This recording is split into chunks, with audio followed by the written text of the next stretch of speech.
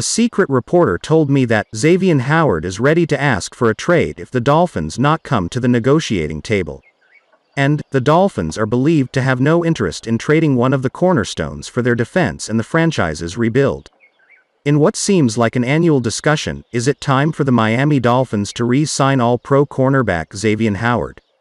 In May 2019, the Dolphins and Howard agreed to a 5-year, $75.25 million contract, keeping him with the team through 2024.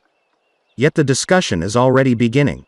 Howard's contract, according to overthecap.com, included $27.18 million in fully guaranteed money, $7 million in signing bonus, 2019 and 2020 base salaries at $1.3 million and $11.9 million each, and $7 million in a 2019 roster bonus. When Howard was on the roster for the 5th day of the 2020 league year, his $12.1 million salary for 2021 became fully guaranteed.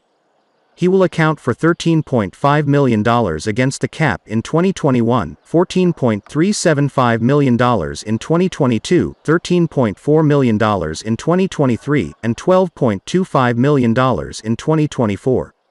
With Howard under contract for 4 more seasons, why would the Dolphins consider a new contract for their top cornerback already?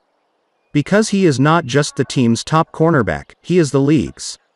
Yet, even after signing the largest contract for a cornerback when he signed it in 2019, Howard is already 6th in cornerback average per year, and he is not the highest paid cornerback on the Dolphins.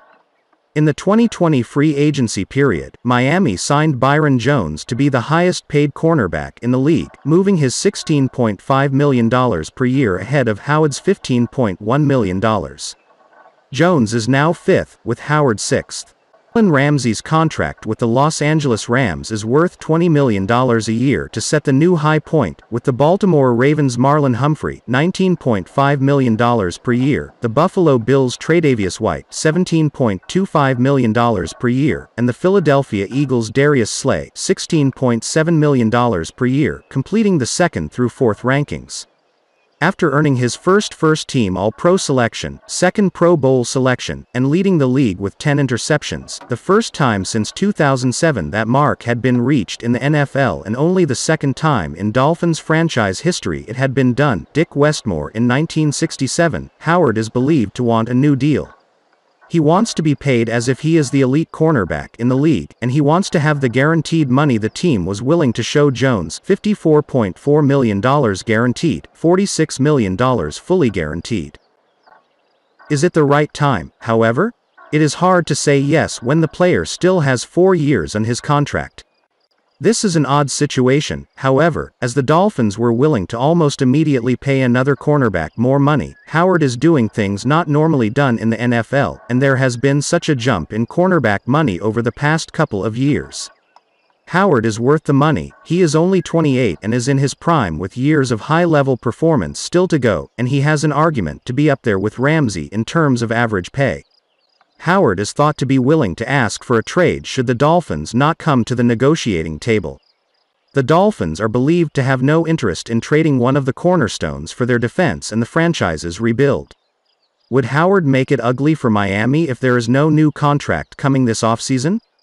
The Dolphins may not want to set the precedent of granting a player a new contract so quickly after signing him to an extension. They could also risk not signing Howard now and having him continue to play like he did this past year while the market value for cornerbacks continues to increase and make him even more expensive in another year or two. It is a tough situation, but one that Miami could actually use to their advantage. If they are willing to re-sign Howard this offseason, giving him the guaranteed money he wants, while restructuring the contract to lower his salary cap number this year, in an offseason when the salary cap is expected to shrink after a season of limited crowds at games, could be a win-win for both sides. If the Dolphins can shape the narrative into one of Howard being a team player in a renegotiation, it really could be something that happens this offseason. A young team, looking to build around a talented core of players, Howard is someone you do not want to see walk out the door. Maybe it is too early to come back to the table for Howard. Or maybe it is the perfect time.